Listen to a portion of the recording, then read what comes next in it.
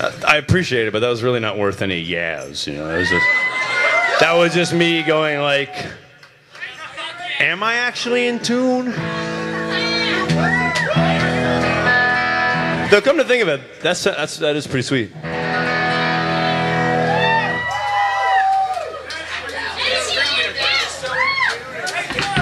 So,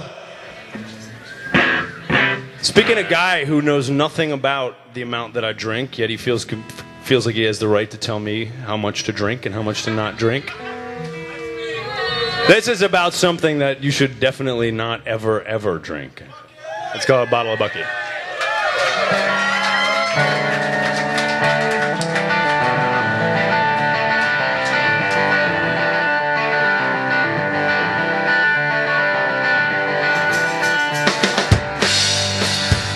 Nine years down the road and I remember it still. Standing on a corner back in Government Hill. 9 days out from home, feeling no pain. A northern city sun breaking through the rain. That warmth sun barely shining on you.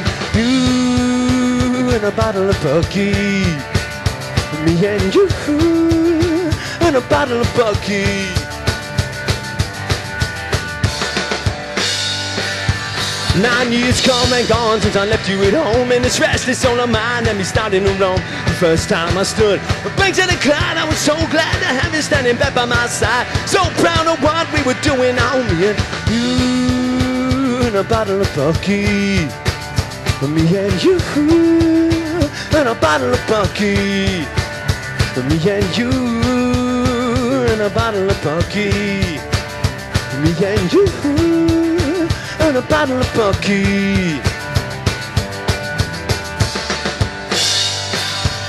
When I knew by the two in your starry eyes was the day we both studied for and run about lives with the bold missionaries. Turning school, say no fear, pioneers, we would run away. We never were nothing that could get in our way.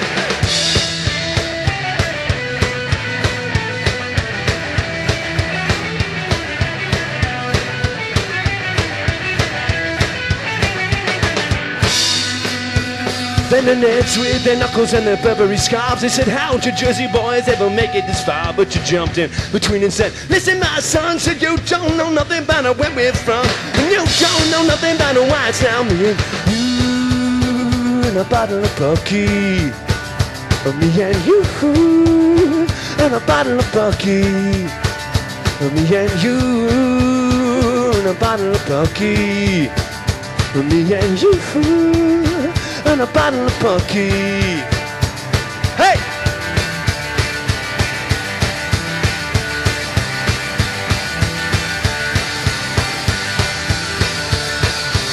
3 times I've been back in my one-armed ways. Last time it was July doing marching days. When someone said you run from that bitter parade, but I knew what you were doing on the side of the state. Knew no one ever got the better of me and you